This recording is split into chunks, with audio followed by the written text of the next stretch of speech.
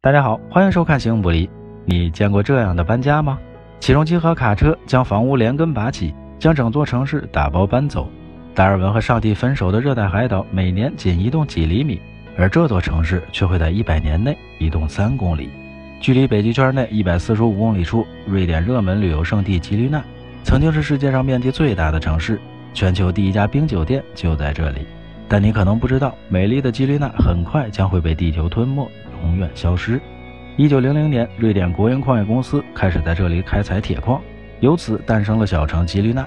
目前，这世界第一的铁矿产量已经占到欧盟整个铁矿市场的90%，几乎每天都可以建造至少6座埃菲尔铁塔。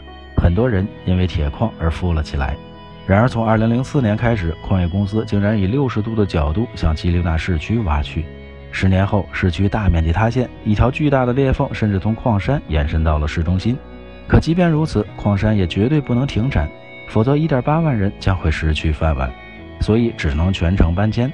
2015年，基律纳开始向东移动，目标是3公里外的新城。人们希望新城能够留住女人，因为这座完全由男人统治的老城，女人几乎都搬走了。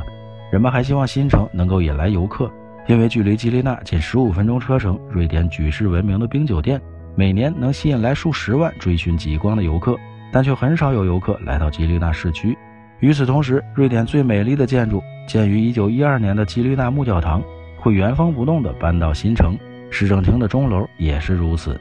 目前，老城搬迁以及新城建设工作已经花掉数百亿资金，至于最终会花费多少，也许连负责出钱的矿业公司也很难说清楚。这是一个超级漫长而复杂的工程，根据计划，要到2100年，基律纳市才会彻底完成搬迁。100年后，因为铁矿，新城区很可能还要继续向东移动。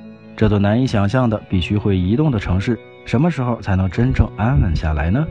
来一次旅行长一点姿势，有问题请留言，欢迎转发点个赞，别忘了下期内容更精彩，我们形影不离。